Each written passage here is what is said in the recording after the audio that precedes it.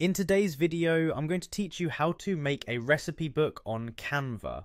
Whether you're a seasoned cook, wanting to share your favorite dishes, or someone looking to create a personalized gift, Canva makes it simple and fun. Let's dive into the process, step by step, to make your very own delightful recipe book. First, open up Canva on your preferred device. If you haven't used Canva before, it's an intuitive graphic design platform that's freely accessible online. Once you're on the homepage, go to the search bar and type in recipe book. This will allow you to explore a variety of pre-designed templates that help get your creative juices flowing.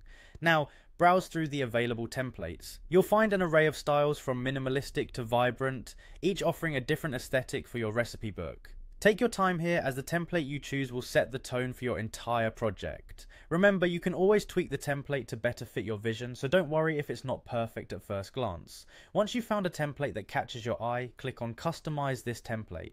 This will open up the chosen layout and you'll get to modify it as you please. This step is where the magic happens, as you're free to personalize virtually every element of the design.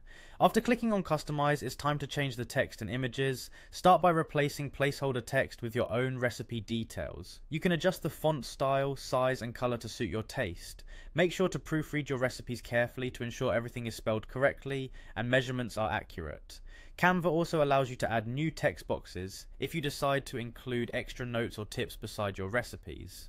Updating images is just as straightforward. If your template includes illustrations or photos that you'd like to swap out, simply click on the image and choose Replace Image. This will allow you to upload your own food photos or select from Canva's extensive library of free images.